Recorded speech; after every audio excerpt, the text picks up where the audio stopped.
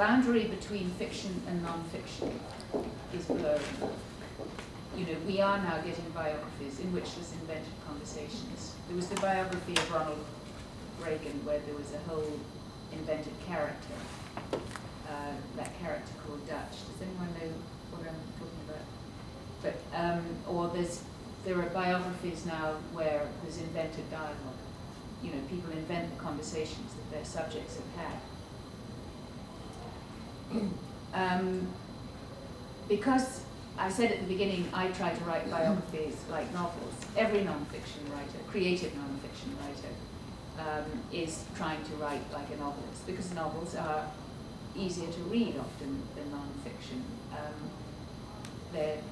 You can engage with the characters more easily, and it's a more accessible form.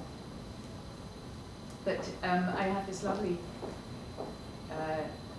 quote from Chekhov in my notes, where, you know, which is about the symmetry of fiction. If you say in the first chapter that there is a rifle hanging on the wall, in the second or third chapter it absolutely must go off. If it's not going to be fired, it shouldn't be hanging there. Every detail has significance, and the writer can manipulate those details to keep the plot moving forward. Well, and there are no coincidences in fiction. A chest pain is always followed by a heart attack. A phone call is always significant. Well, of course, we know in our everyday lives a chest pain might disappear and you've forgotten about it tomorrow, but you might have put it in a letter to your best friend, and I'm going to come along in 100 years' time and say, oh, he's got a chest pain, what does this mean? There's no point me quoting it unless it is followed by a heart attack. But non-fiction lives are never as neatly, never follow the neat pattern that fiction does. Life is chaos, as I said earlier. So when you say, how much do you invent? My own rule for me, and this is only for me because other writers are doing very different things and either applauded or getting away with it, depending on what your attitude to them is, I never invent dialogue.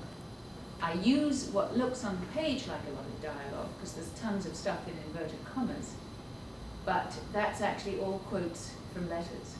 And if you have a rich resource of letters to work with, you can actually have a conversation between Alexander Graham Bell and his wife Mabel, because you have the exchange of letters, and you can say,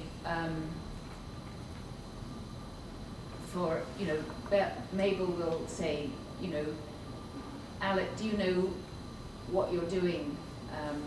When are you going to leave Bedeck, Alec? Mabel asked. Alec was reluctant to reply, but eventually he admitted to his wife, I will be back in Washington by so-and-so. On the page, it looks like a conversation. In fact, it's taken out of letters, but it is their voice, and it's not invented. You emulate fiction, and you emphasize any connections or coincidences that do happen. I mean, they're just absolutely pure gold when you realize that, you know, you have a mention of a smoking chimney in 1893, and then in 1895 the whole place bursts into flame. You think, this is wonderful, I've got, you know, the cause and the effect. But it doesn't often happen. So you don't invent, but you do imagine.